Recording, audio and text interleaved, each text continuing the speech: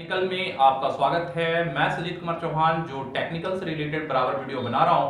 तो ये channel special polytechnic के लिए है और पॉलिटेक्निक की तैयारी से लेकर प्लेसमेंट तक की सभी जानकारी हम लोग इस चैनल में अवेलेबल करवा रहे हैं।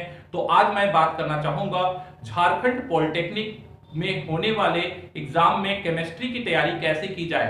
तो आइए, झारखंड पॉलिटेक्निक के एग्जाम में केमिस्ट्री की तैयारी करने से पहले आपको देखना चाहिए कि पिछले साल जो एग्जाम हो चुके हैं उनमें किन किन ब्रांच से कैसे कैसे क्वेश्चन पूछे गए, क्लास 9 से कितना पूछा गया, क्लास 10 से कितना पूछा गया और क्या 11 12 का भी क्वेश्चंस आता है।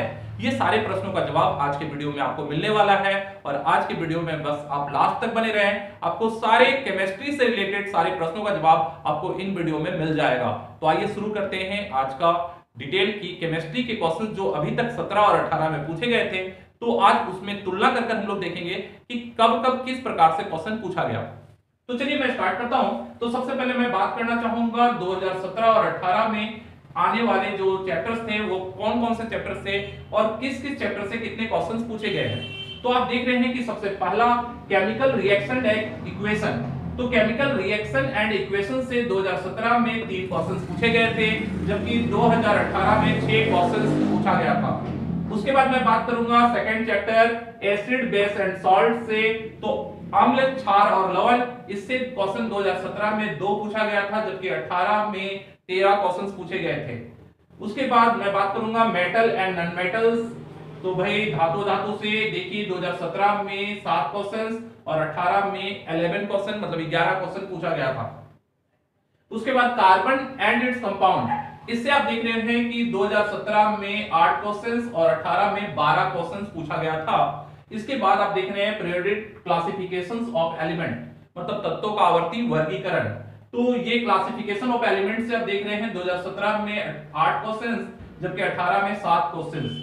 इसके बाद आप नीचे देख रहे हैं, तो ये नीचे जो यहां पर जो आप देख रहे हैं यहां तक ये क्लास 10 का सिलेबस है और 2018 में आप देख रहे हैं कि टोटल क्लास 10 के सिलेबस से क्वेश्चन आया था। मतलब एक तरह से 2018 का एग्जाम काफी इजी था, जिसमें आप आसानी से केवल क्लास 10 के सिलेबस की तैयारी कर दे सकते थे। किंतु 2017 में ये क्वेश्चंस और भी बहुत सारे 9th और 11 12 से भी क्वेश्चन आए थे। तो आइए देखते हैं कि 2017 में जो क्वेश्चंस आया था वो किन किन ब्रांच से कितना क्वेश्चंस आया था। तो देखते हैं इसको। तो आगे बढ़ते हैं। अब देख रहे हैं it's matter around us pure, हमारे आसपास के शुद्ध पदार्थ जो हैं उससे 3 क्वेश्चंस पूछा गया था। उसके बाद नेक्स्ट आगे बढ़ जाइए, एटम एंड मॉलिक्यूल्स, अणु और परमाणु जो चैप्टर है उससे 2 क्वेश्चंस पूछे गए थे।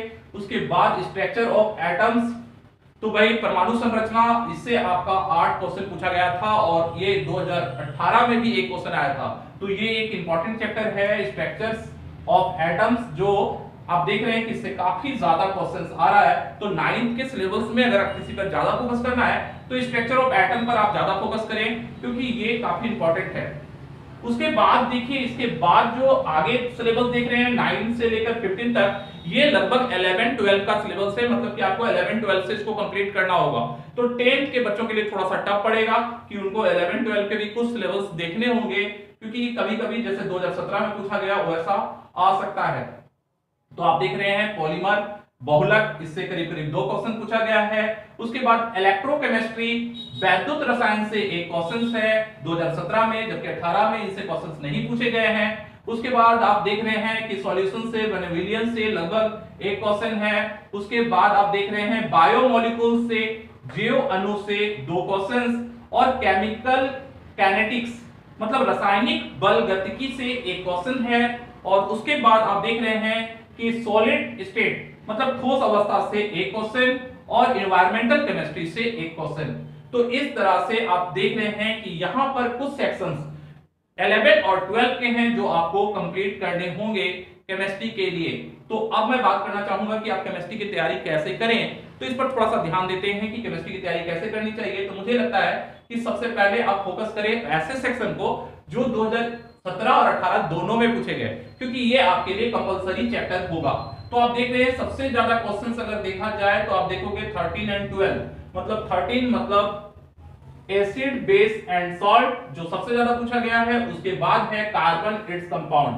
तो सबसे पहले केमिस्ट्री की तैयारी के लिए आप इन दो चैप्टर को जरूर देखें, मतलब अम्ल क्षार लवण और कार्बन उसके यौगिक। ये दो सेक्शन ऐसे हैं जहां पर आप देख रहे हो कि पिछले साल 2017 में भी देखा जाए 10 क्वेश्चन और पिछले साल 18 का भी लगभग 25 क्वेश्चन है, तो ये काफी इंपॉर्टेंट ब्रांच हो जाएंगे।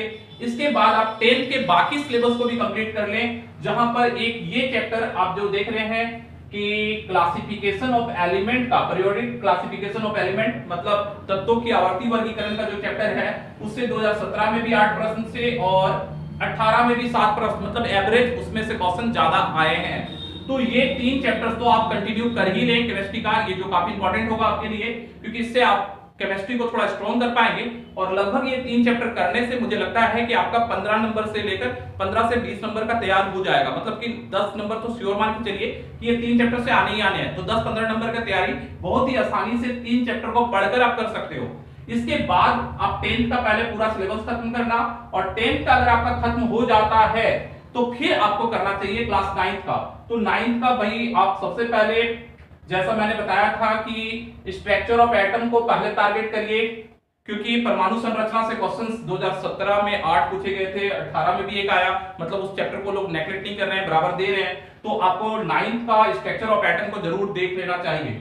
इसके बाद बाकी चैप्टर्स को तो आप देखें ही देखें, और यहाँ कुछ चैप्टर्स जो आपको 12 के हैं और कुछ 11 के भी हैं, इन चैप्टर्स को भी कंप्लीट कर लेना होगा।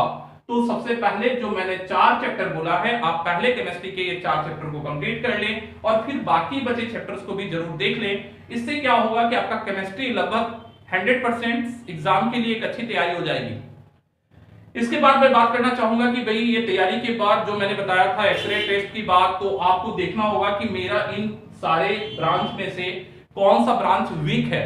तो अगर आप इसको अपने से घर पर भी टेस्ट करना चाहते हैं तो इसके लिए मैं एक रास्ता बता देता हूं। आप अगर सीबीएसई बोर्ड से हो तो आप अरिहंत का बुक ले लो, और अगर आप हिंदी मीडियम से हो तो आप लकी का बुक ले लो, और इन चैप्टर्स के स्पेशल क्वेश्चंस दिए गए हैं उस बुक में, अलग अलग चैप्टर्स के। तो उस बुक में जितने भी ऑब्जेक्टिव क्वेश्चंस हैं उनको आप एक बार टेस्ट के रूप में पूरा बनाकर देखो कि आप कितने क्वेश्चन बना पा रहे हो।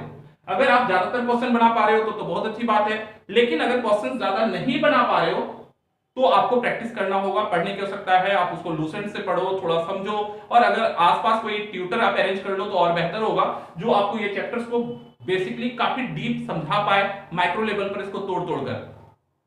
साथ में हमारे चैनल्स के माध्यम से भी हम लोग कोशिश कर रहे हैं कि केमिस्ट्री का जो भी ये इंपॉर्टेंट चैप्टर्स है, मैं इनका टोटल वीडियो अपलोड कर दूं, ताकि आप मेरे इस चैनल के माध्यम से भी आप इसको कंप्लीट कर पाएं, और आशा करेंगे कि 2019 का एग्जाम आप काफी बेहतर तरीके से दे पाएं। इसी आशा के साथ मैं आज का वीडियो खत्म करूंगा। तो आप इसके आधार पर केमिस्ट्री की तैयारी काफी अच्छी तरह से कर सकते हैं। और उसके बाद जाते जाते मैं याद दिला दूं कि अगर मेरे चैनल को आपने सब्सक्राइब नहीं किया है तो कृपया सब्सक्राइब कर ले, और मेरे पुराने दोस्तों भाई इसे शेयर करो ज्यादा से ज्यादा लोगों को, ताकि इस चैनल के माध्यम से झारखंड के बच्चों का भविष्य बन पाए। तो मैं ये हम लोगों की जिम्मेदारी है, और केवल आप अकेले अपना बेनिफिट मत उठाओ, इसे ज्यादा से ज्यादा लोगों तक पहुंचाने का प्रयास करें। क्योंकि मैं खुद भी इस चैनल को बनाने का मेन मकसद यही रखा हूं कि मैं ज्यादा से ज्यादा अपने झारखंड, बिहार और उत्तर प्रदेश के जितने भी स्टूडेंट्स हैं, तो भाई इन क्षेत्रों में बहुत ज्यादा, ग्रामीण क्षेत्रों में खासकर बहुत ज्यादा गरीबी है, और मैं चाहता हूं कि वे बच्चे एक सही मार्गदर्शन के माध्यम से जल्द एक अच्छी कंपनियों में नौकरी लें, अच्छे कॉलेज मिले, तो उन्हें कोई भी कंफ्यूजन ना रहे किसी भी पॉलिटेक्निक कॉलेज को लेकर। तो मैं कॉलेजेस में भी जाकर रिव्यू डाल रहा हूं कि उन बच्चों से पूछकर कि भाई कौन सा ब्रांच अच्छा है, तो ये सब चीज की भी कॉलेज का सारा डिटेल मिल जाएगा हमारे चैनल पर। तो ये सारी चीजों के साथ मैं आज का वीडियो खत्म करना चाहूंगा। तो अगले वीडियो में फिर मिलते हैं। जय हिंद, जय भारत।